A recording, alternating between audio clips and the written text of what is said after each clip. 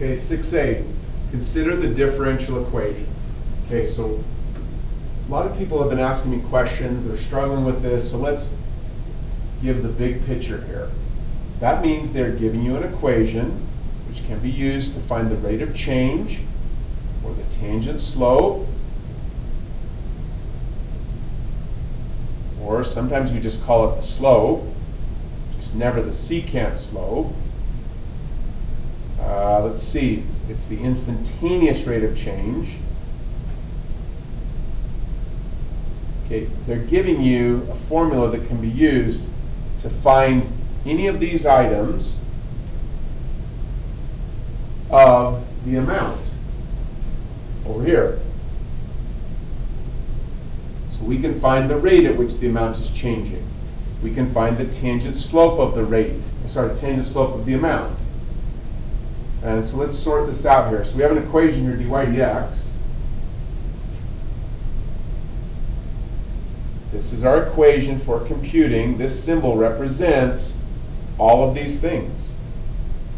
That one symbol represents all of those things. So here's our formula, e to the y, 3x squared, subtract 6x. They tell us that they want our amount formula to be called f of x. So that's over here. We're going to call this f of x. Change that to green. That's all they're telling you when the problem begins, is we are giving you a formula that can be used to find the rate of change of f, or the tangent slope of f, or the slope of f, or the instantaneous rate of change of f. That's what they're giving you here. That formula can do all of those things with regard to this formula f. However, they do not give you a formula f. That is not given. They do tell you that the formula you find is going to look like this. Y equals, a bunch of x squared, e to the negative x, something, It's going to be a formula that has a bunch of x's in it, but they don't give you the formula, so you have no idea what the formula for y is. That's what you have when the problem begins. You also know this. You know that for this formula f, when the x-coordinate has a value of 1, the y-coordinate will have a value of 0. Okay, part A says, go slow here, write an equation for the line tangent to f. So now we've got to know that f's going to have some appearance.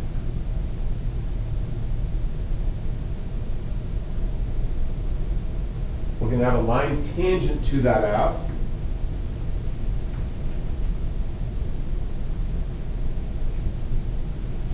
Let's see, they're going to tell us more here in a second. Oh, at 1, 0. So now we know this point right here on f is 1, 0. And we're trying to write an equation of this line. This line is not f prime. This line is a completely separate equation, which you have to memorize. Looks like that. So we're looking for this equation. That's what they're asking right here. Write an equation of a line tangent to the graph of f at the point 1, 0. I want to do that first. I've got to find the slope. This line has only one slope. It doesn't matter where I'm looking at on this line, the slope is the same. The curve of f, by contrast, has many different slopes. But the slope right there is the same. So I want to go find the slope of f, which is found using this formula. Remember, right there, this formula finds the slope of this formula. So we're trying to find the slope of f at 1, 0. So I'm going to do that first. So that's going to be dy dx at 1, 0 must equal e to the 0 power 3, 1 squared, subtract 6 times 1. I could leave it like that, but it's going to be a little hard to carry around. So let's see, e to the 0 is 1, that's easy. 3 minus 6 would be negative 3, so negative 3. Now I can just write down the equation of that line. The equation of that line is going to be y equals negative 3, x subtract 1, plus 0. Let's go see how they score it. Part A. Sure enough, let's see, I found the derivative, value to be negative 3, that's worth 1 point. You really don't have to show your work here. That's the kind of thing where as long as you find the value, they'll give you credit for it. I think it's smart to show your work because it prevents mistakes. 1 more point for writing that equation of the line. So 2 points so far. Now we keep reading. Use the tangent line to approximate f of 1.2. So the idea is that you have this picture again, make it a little bit bigger. We know that something like this. We have a point, so here's how the picture is all labeled. This is the curve f. This is the point 1, comma 0. This equation is right here.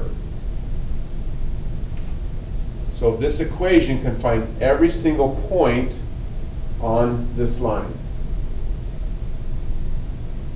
Well, I want the point where x is 1.2. So I'm going to exaggerate and say that's right here.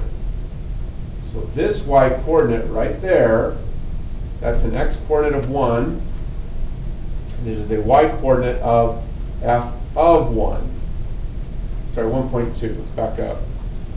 So that's an x coordinate of 1.2. And it is a y coordinate of f of 1.2. But we are not asked to find this y coordinate.